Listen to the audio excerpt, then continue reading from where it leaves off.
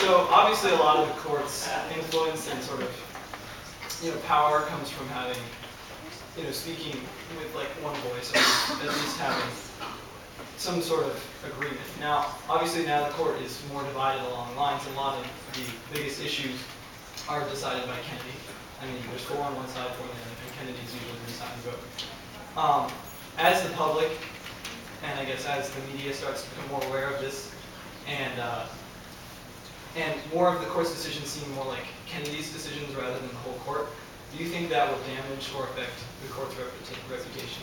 Well, that's a great question, and I have a view that I think is different than a lot of people. When Chief Justice Roberts testified before the Judiciary Committee in his confirmation process, he said he thought it was very important for the court to be unanimous as often as possible, and that we needed to have bipartisanship.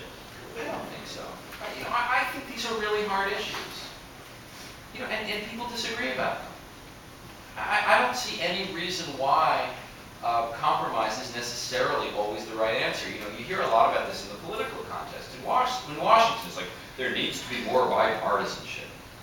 Why? I don't think bipartisanship is so great. I mean, there is this culture in Washington that says if the Democrats say 1 is the right answer and the Republicans say 10 is the right answer, automatically the right answer is 5.